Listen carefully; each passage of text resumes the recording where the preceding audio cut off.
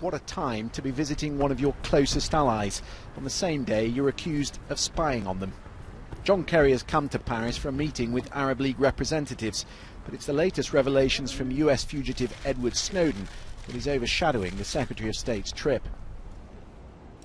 Le Monde's report was written by the outgoing Guardian journalist Glenn Greenwald, who's worked closest with Snowden to lift the lid on the NSA's work. The latest leaked documents refer to a secret programme known as US 985D. Between December and January, it's revealed the agency monitored over 70 million phone calls in France. Today, the US ambassador was summoned for an explanation.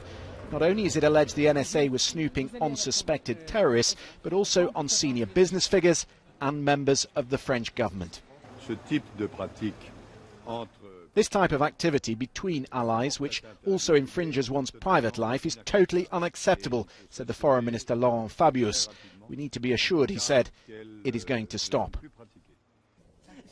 France and the US are working closely on Syria and on terrorism, and Mr. Kerry will not want today's row undermining that ongoing cooperation. Protecting the security of our citizens in today's world is a very complicated, very challenging task, and our goal is always to try to find the right balance between protecting the security and the privacy of our citizens.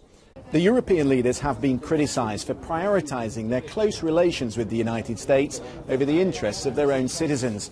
But as this spying scandal grows, it becomes harder to ignore such widespread and uninhibited surveillance. Having said that, as President Obama noted, these same leaders are only too aware their own intelligence agencies are involved in similar activity. Mr. Kerry will meet the French Foreign Minister tomorrow. The European Union is busy preparing its own response. On Thursday, leaders will be gathering in Brussels for a summit on the digital economy. And tonight, President Hollande's ministers are suggesting France will be pushing for much tighter protection of data and telecommunications. Christian Fraser, BBC News, Paris.